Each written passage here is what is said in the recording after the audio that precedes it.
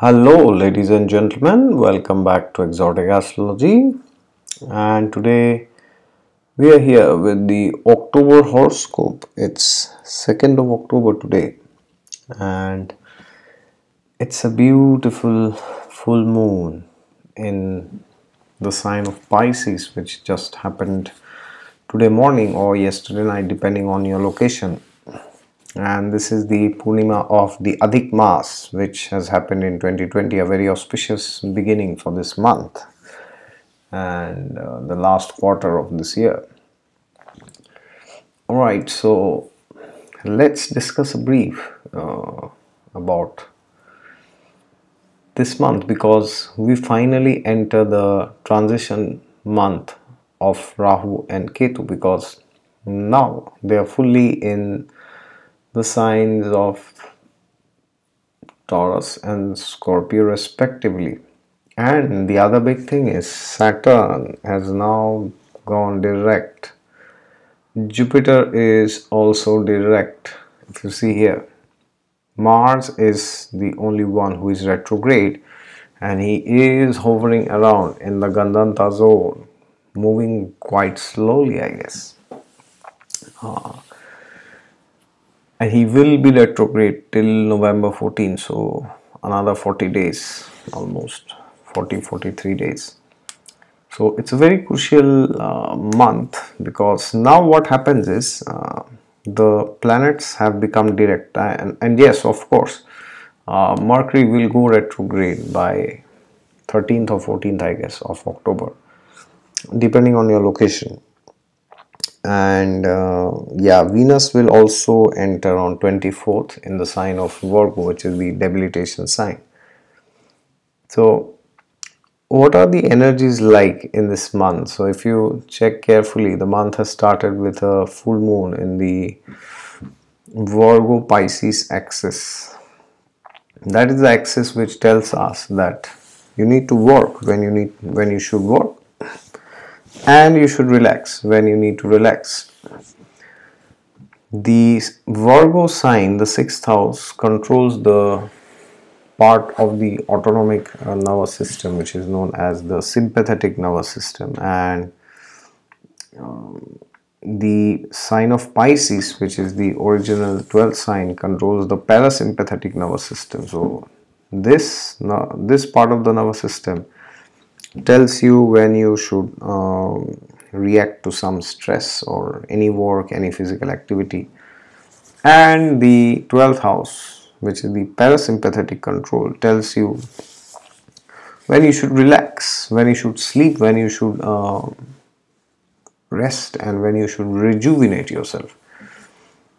So if you feel that you cannot work when you should work, you are distracted, then there's a problem in Virgo, the 6th house. And if you feel that you are a victim of insomnia, you cannot sleep when you should, then you have a problem with Pisces. Okay, now this is the start of the month with this full moon. So whenever a full moon is there, we try to harmonize between the energies and the channels through which these results manifest. So for example, in this case, it's the Virgo Pisces full moon, Purnima. So therefore, many of you would have, one of the two scenarios would have happened. Either you would have felt that, oh, I'm extremely lazy, I am not able to do anything, or you would have felt I'm just running like a machine, there's no rest, and when I go to sleep, I'm not able to sleep. Okay, now of course what happens ultimately, that depends on your dashas and your overall horoscope. And if you're new to the channel, then please subscribe to it below, and if you want a consultation from me, then also you can find the website down below in the description section. And yes, this is Purushottam month, so I must say God is there with you all the time. Just look to him and you will find him. And if you have not watched the video on Purushottam month, I will put it at the end of the video. You can please watch. It's a very special month which comes not very frequently. So now that's how the month has started. So therefore, if you feel that you tend to take extremes. So Purnimas, what does a Purnima do? Purnima will give you a feeling as if you need to sometimes go to the other extreme, because both the luminaries, like sun is always full of light, but now the moon is also full of light in this case. So therefore, as I said, you could feel that enough is enough. That's the statement. At least I have felt in my case. I don't know what about you. You can let me know in the comments how you have felt as the month has started. I don't mean to say that you are frustrated or it's bad, but what I mean to tell is some certain area of your life, wherever this axis is falling, the Virgo Pisces axis, you would have felt that energies are going in one particular direction and you are craving for the other. Okay, so if this would have happened in your 410 axis, then you could have felt that your career and your home, sometimes you are too much into career, sometimes you are too much into home or seclusion, which is the fourth house. Or it could be the other way around, you may not be interested in either of them, right? So that's how it starts. And sun is in 15 degree of Virgo and moon is about to enter Aries. Tomorrow morning it will enter Aries.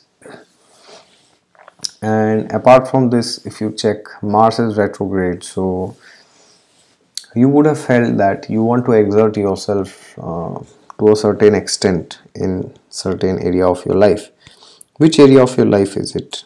It's the house which Mars rules in your horoscope actually. Okay, two areas Mars rules, Aries and Scorpio. So that's the place. I would say primarily Aries, because Aries is the Mool Trikon Rashi for Mars. So therefore, now this planet is retrograde, but it is in Mool Trikon, okay, which is Aries, and it's himself situated there, and he's also the Lord of Aries. So that house where Aries is, that house, because it's retrograde in Ashwini Nakshatra, you see, Ashwini Nakshatra is the nakshatra which gives you a feeling as if you want to do some movement in it, because it's the nakshatra which signifies movement actually. So you would have felt that since the time Mars would have entered Aries some time back, things started materializing. But now you are getting a feeling that was my decision correct? What did I do? What did I decide? Did I decide in a haste? Was it a healthy decision?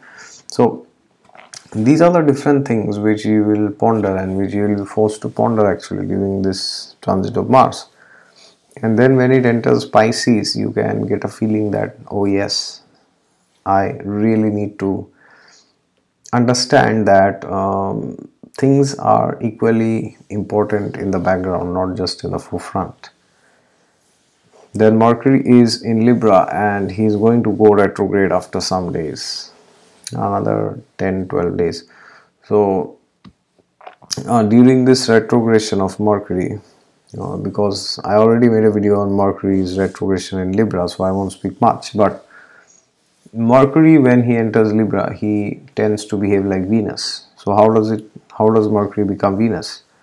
Mercury doesn't become Venus. So Mercury sometimes wants a 50-50 deal, when you are dealing with any particular member of the opposite sex or business partner or anybody. But in life, in reality, 50-50 deals are not possible. That's what I said in that video, that sometimes when you are in a with your spouse, when you are dealing, it will never happen that you are doing 50 and the spouse is doing 50. It won't ever happen like this. Sometimes you will feel, oh, I am doing much more in the relationship and that person is hardly contributing, and sometimes the other person will feel like this.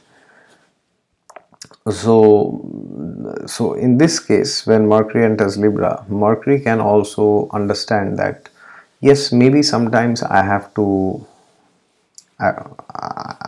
understand that maybe I may not get that amount of reciprocation which I expect, but in the long run that's a better scenario, because Ultimately, if you want to have healthy relationships with people, not only with your spouse, you have to make sacrifices. There will be disappointments, there will be hardships, there will be struggles, there will be challenges, but among them you still stick through them. So that's what is the lesson of Mercury, not to just keep thinking about one's own profit and loss, I would say. And then Jupiter has now started going direct in Purvashada Nakshatra in the sign of Sagittarius. So these are so by 20th November, if I'm correct, he will enter the sign of Capricorn. So therefore, the next 50 days are very potent for doing spiritual practices, because this is the time when Jupiter is in Mool Trikona, and not degree wise, of course, but sign wise. So Mool Trikona means the person is doing something which the person is supposed to do. What's Jupiter? Jupiter is basically Sagittarius, nothing else. And Jupiter at a higher octave is basically the moon. That's why he gets exalted in the sign of Cancer, basically. So now Jupiter is wanting to do his duties very properly. So check the lordships of Jupiter and try to see what's going on with those lordships. How are you feeling? What are the things that you wish to do? What are the things that you wish to achieve? And by that, if you act on it, then you will realize that things are not that difficult. Okay, so but the lesson for Jupiter is you must act actually. If you don't act, then you may not see the results as per your desire. Okay, and then we see Saturn being direct finally. So Saturn's direct motion, that's a very beautiful motion, because Saturn is already in own sign, and Saturn is already very strong there. He is in the nakshatra of Uttarashada. Okay. It's like 1 degree of Capricorn, you can just check, he's barely there. And therefore Uttarashada is a nakshatra which wants to finalize. So something related to the houses of Saturn, you will feel that I have to finalize them. It's high time that I make certain decisions. Okay, and then you have Rahu and Ketu, who have just changed their signs, and I can pretty much see the results actually from the time they had changed last month. So therefore, this is a time when now Taurus and Scorpio will become very prominent. So wherever these planets are placed, these signs are depending on your ascendant. So for example, if you are Aries Lagna, then this is in your 2-8 axis. So these houses will really become very prominent, and you will see that unusual things will happen. And I have already made many videos on this Rahu and Ketu's transit, so I won't speak much here. Alright, so please watch them if you have not watched, and that will be all from my side. Okay, thank you very much for your patience, and if you're new to the channel, then please subscribe to it. And if you want a consultation from me, my website is down below in the description section, and some similar videos related to this I will put it up here, right, either here or here. Right, God is there with you all the time. Just look to him and you will find him.